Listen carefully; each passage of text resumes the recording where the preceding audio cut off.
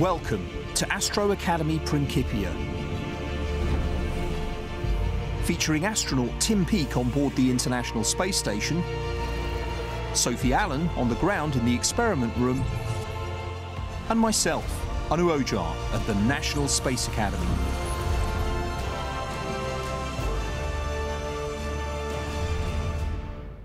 Here in the UK, our national space sector has been an amazing success story, employing over 30,000 people, contributing more than £11 billion per year to the UK economy, and growing at an incredible rate. Historically, the UK's world-class space expertise has included three main categories. Firstly, astronomy, the use of telescopes both on and off Earth, including the Hubble, Herschel and Planck space missions. Now, the data from these has transformed our understanding of not only the origins but also the future of the universe. Secondly, robotic exploration of the solar system. And this has included the Rosetta mission, a rendezvous with and landing on the nucleus of comet Churyumov-Gerasimenko after a 10-year voyage through space. And finally, space applications. And this means the use of data and services from space, such as telecommunications satellites, global positioning satellite systems, and Earth observation missions. These systems are continuing to provide those services which have a critical role in maintaining our 21st century way of life. So what's changed with Britain's involvement with human spaceflight? And what new opportunities now exist for UK scientists and engineers?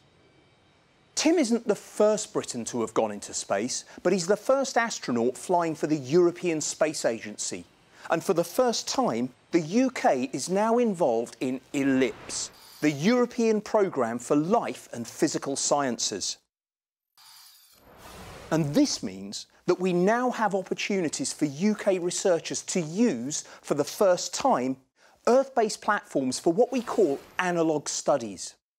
These are programmes and facilities which can recreate, for short periods of time, weightless or microgravity environments. Programmes such as ESA's Parabolic Flight Campaign.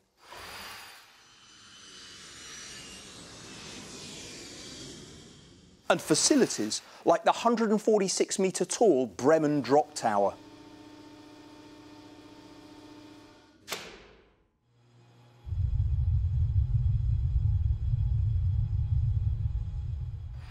Bedrest studies involve volunteers lying horizontally for weeks or even months at a time as an analogue for weightlessness. And since the muscles and bones of the volunteers are loaded far less than usual, and through being monitored for biological and physical changes, new insights have been gained into the effect of long-duration spaceflight on the human body. The use of centrifuges for higher than normal or hypergravity environments means that experiments can be conducted to investigate how and why biological and physical systems may exhibit very different behaviour in different gravity fields.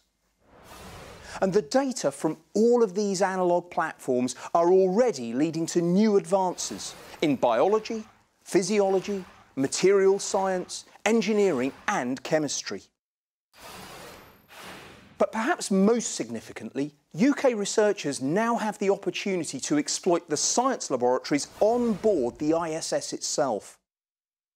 The station's space environment, with its challenges of extremely low effective gravity, enhanced radiation and isolation, mean that researchers are able to glean new insights into the behaviour of biological and physical systems in a way that's impossible to fully replicate here on Earth. So with the UK's involvement in ELIPS, a whole new range of space and Earth-related science discipline have opened up for UK researchers to explore. And we now need the next generation of young people to become part of this amazing success story, to grow it to its full potential, to provide critical injections of creativity and enthusiasm to exploit these new opportunities, and to write the next chapter in the ongoing story of the UK space sector. But a final question that's often asked is, why do we explore? Why human spaceflight? It's been more than 4 decades since humans last set foot on an alien world, the Moon. And in that intervening time, we changed our focus from the human exploration of space to instead building our experience of the human exploitation of the space environment in low Earth orbit. We concentrated on spending longer and longer periods of time in space and cooperated in international projects that would have been deemed impossible only a few years ago. And what we learnt through those extended human operations in space on the ISS, with the mission times of many months instead of days, and facing the challenges of sustaining human survival in the very harshest of environments, we're now ready for the next phase in human space exploration. New international spacecraft are now being built which rely on life support systems and new technologies which were pioneered through testing on board the ISS. So the coming years will see humanity once again venturing beyond low Earth orbit, returning to the Moon once more, exploring near-Earth asteroids, and even perhaps embarking on a human voyage to the planet Mars. So perhaps the ultimate legacy of the UK's human spaceflight programme will be its contribution to the extending of humanity's frontiers. From having a permanent human outpost in Earth orbit to the establishment of future colonies on other worlds. In the words of the father of Russian rocketry, Konstantin Tsiolkovsky, the Earth is the cradle of humanity. But we cannot live in a cradle forever.